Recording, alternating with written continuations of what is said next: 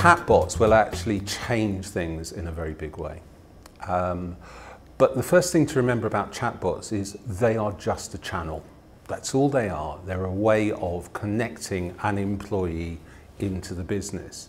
The thing that's absolutely fantastic about chatbots is that they do it through a conversation rather than through something which is actually quite stunted and you know, involves form filling or things like that. One of the first big changes that that's going to bring to the function is that people are actually going to have to stop thinking in the language which I call FAQEs. Okay. They're going to have to move to conversations. They're going to have to understand conversations. They're actually going to have to bring in creative copywriters. You know, if you wanted to go to a play, you wouldn't go to something that was written by an HR professional. You'd go to something that was written by a playwright.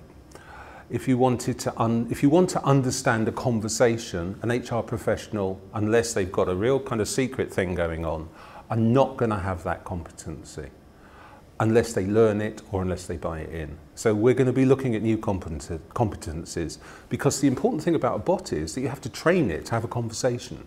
And one of the things that people think is, oh, that's easy. But actually, when you build a bot at first, it's got the language capabilities of an 18-month-old child. And you actually have to train it to get it to the point that it can have an adult conversation where it understands things. So that's the first thing. The second thing is that it then allows you to go through into all kinds of automation that sit underneath. So the processes that we all know and love can be automated by something called robotic process automation, RPA.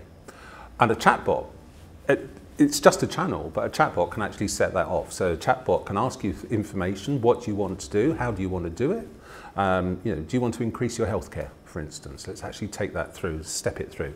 Person says, I want to increase my healthcare. The bot says, okay, these are your options, which one do you want to choose? And you say, I want to choose that one, and then it goes through and asks you a few extra questions, the kind of things you would normally fill in on a form, but it actually does it as a conversation. Then when you say, yes, that's it, and confirm it, then it can link into a robotic process that takes all that data, sends it to payroll, and sends it to the carrier.